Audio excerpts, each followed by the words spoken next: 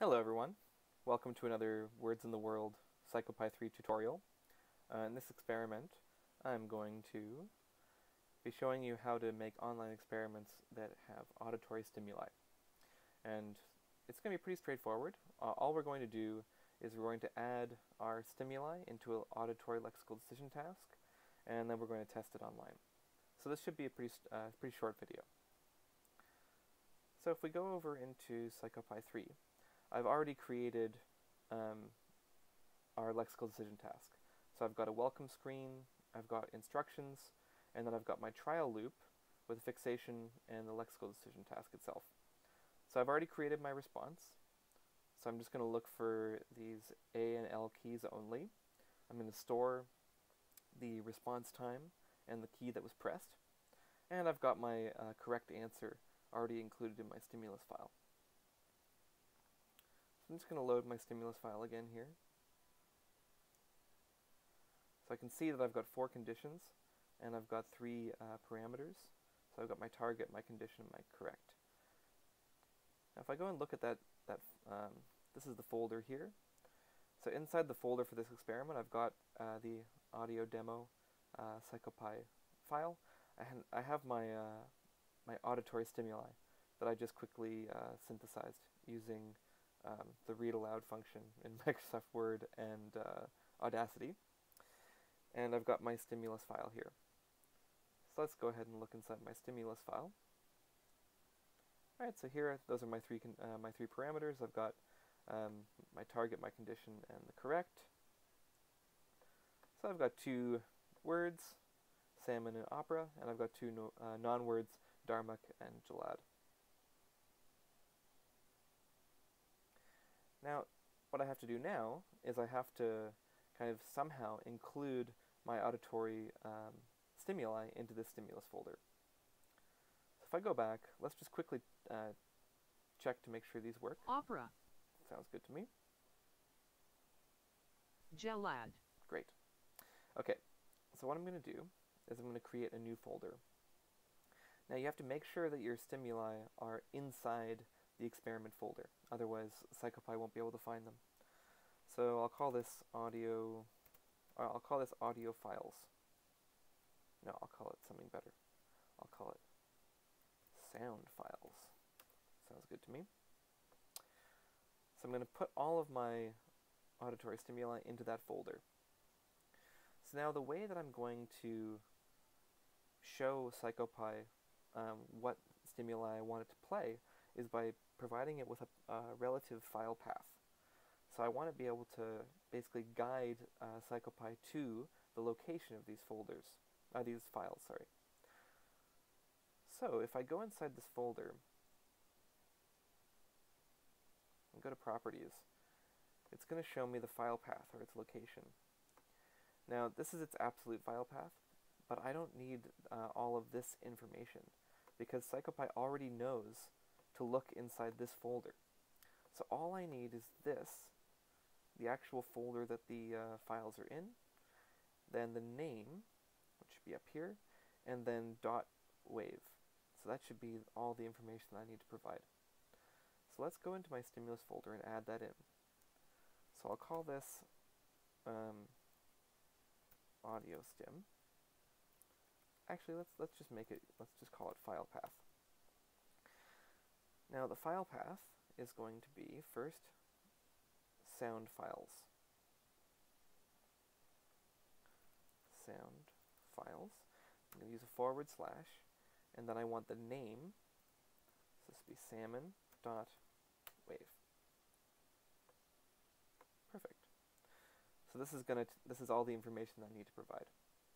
Now, just to save a little bit of time, because often you'll have hundreds of stimuli that you need to create file paths for, you can just use the concatenate function in Excel, and we're going to just add a string that says sound files /. Then we want to include the name of the file, which I've always made equal to the target, and then we're going to add a .wave at the end. Cool. So that little function should generate the correct file path for all of my stimuli. So this is all good. I'll make sure this is saved, and I'll exit out of here. Now I can go back in. I'll load this again. And I should have, great. So now I have four parameters, so I've got this file path. So remember, for each trial, PsychoPy is going to load a different row of this conditions file, and it's going to make this variable file path equal to the file path that I provided in that file. So I can now use that. So when I create my sound stimuli, I can just call it auditory stim. So I can set the start time should be at the beginning of the trial. That's obvious. But then I can set different stop times. But I just want to make sure that the entire file plays. So if I leave this blank, essentially this audio stim will end as soon as the audio file does. Now for sound, I want to make this equal to a variable, and that's going to be equal to the variable file path. I can also adjust the volume. That doesn't matter to me. I want to make sure this is synced, so it will record the onset and offset times, and that's fine. So this should be everything that I need, and I just need to make sure that this sets every repeat, so the value of this variable will change every time we enter a new row in the conditions file. Looks good to me. Perfect. So one other thing that I want to do, I'm going to go into the experiment settings. So you can see that I've created a bunch of different questions here. We'll go over these when I actually load the experiment online. Now, here, I really want to make sure that the audio stimuli are presented at precisely the beginning of the trial. Because, for example, if they're presented 30 to 60 milliseconds late, that's going to negatively affect the precision of my response variable. I want to make sure that all of these stimuli are presented at exactly the same time. So I'm going to go here, and I want to make sure that I tell PsychoPy that the latency of my auditory stimuli is critical. And I want to use the newest audio library. So the way that PsychoPy works is that it doesn't actually manage any of the sound files itself in PsychoPy. It uses different back-end programs. These are all a bit older. These are older iterations. This is the newest and most precise iteration of the audio backend that they're using. So I'm going to use PTB. Everything else, none of this really matters. Leave this out. That's fine. Okay. That's the most important thing to change. So again, it's just in experiment settings under audio. So you want to have latency is critical and use this PTB library. That's the best available one. Great.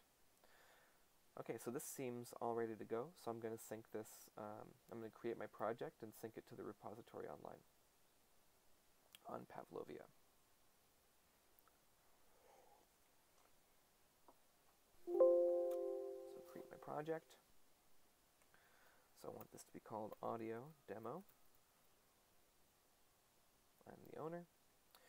And I'll just say demo auditory lexical decision task. And again, I want to make this public. That means that if you're ever curious, you could go on to Pavlovia, search for this audio demo experiment, and you can then view all of the code, all of the files that are associated with it in the repository. So I'll go ahead and create this, and then it's going to ask me to provide some information about this commit. So it's like 9 new files. Sounds good to me. I'm just going to call this first commit, created auditory lexical decision task. Okay.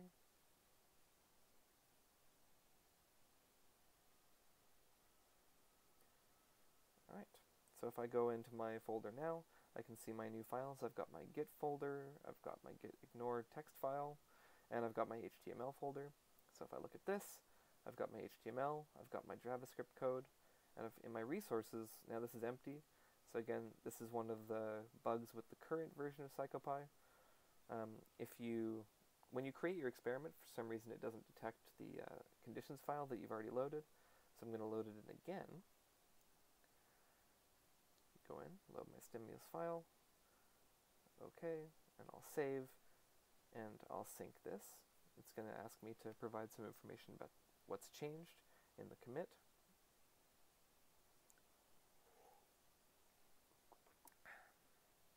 And I added stim.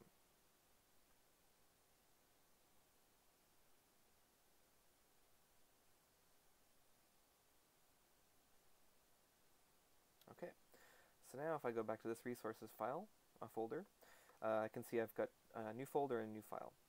So it's uploaded the stim, but it's also detected the files that the conditions file is pointing to, and it's uploaded those as well. So if I look inside here, I have all of the files that my file paths were pointing to in the inside this folder.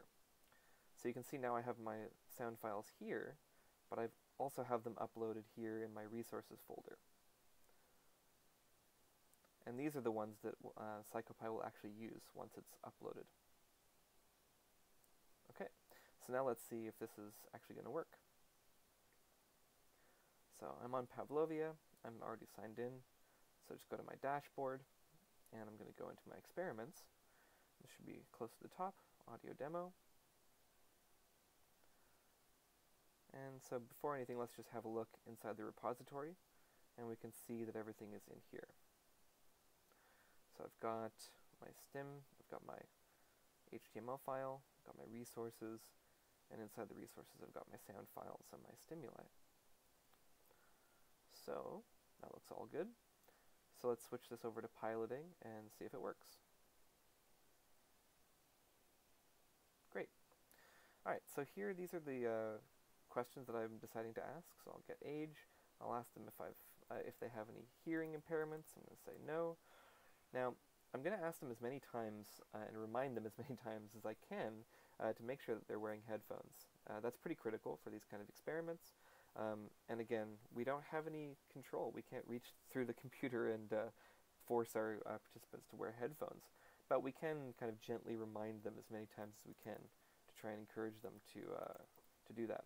So again, asking the question kind of adds this ability, this kind of sense of accountability. I'm also going to ask them where they're doing the experiment. So I'm in an office right now. And I'll ask them to rate how noisy their current environment is from 1 to 10. So my current environment maybe is about a 1 or a 2. Maybe I'll say 2. Got a little bit of background humming. And here I can see that all of the audio files have already been loaded. So this is the reason why internet connection shouldn't matter. If you have a slow internet connection, it might take a long time to load all of the stimulus files for a longer experiment, but it does all of this beforehand. And so all it's doing during the experiment is just accessing those files that are already uploaded to this website.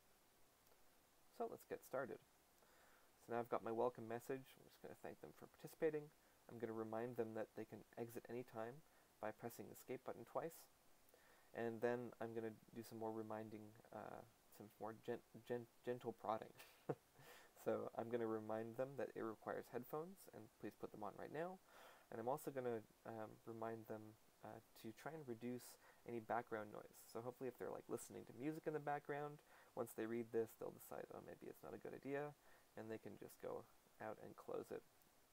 To close those files, to close those other windows, or turn off their music, and then they can maybe start the experiment again, or continue in non-full screen mode. Then we'll go to our instructions, pretty straightforward. And let's see if these are working. Gelad. Okay, non-word, so I'll press L. Darmok. So here I'll intentionally make a mistake, so I'll press A, saying this is a real word. Salmon. Real word, I'll press A. Opera. Opera, that's a real word, I'll press A again. Okay, so now it's going to automatically save my data. So if I go down here, open up the data file. So again, because it's piloting, it's going to save my file just into the browser, rather than into the repository. close this, and let's have a look here. I forgot that I loaded this again. And okay.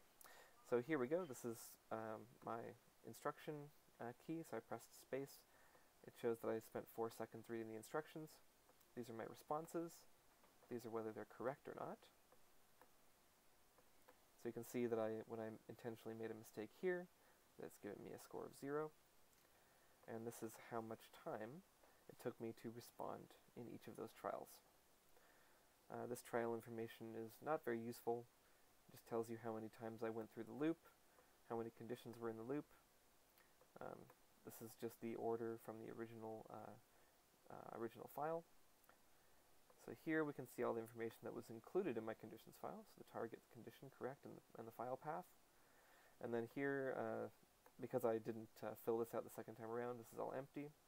And I've got the date, the experiment name, the version, and it's detected the frame rate of my computer during the experiment, and also my operating system. Okay, I'm going to save this. Looks good. Okay, so I think we succeeded in adding some auditory stimuli to our lexical decision task using PsychoPy3. We tested it online. It worked perfectly, and we had a look at the data output. All right, well, that's it. Thank you very much for tuning in. And again, if you have any further questions or requests, please just send me an email. I'd be happy to help you out in any way that I can. Yeah, well, that's it. Thanks again, and stay safe.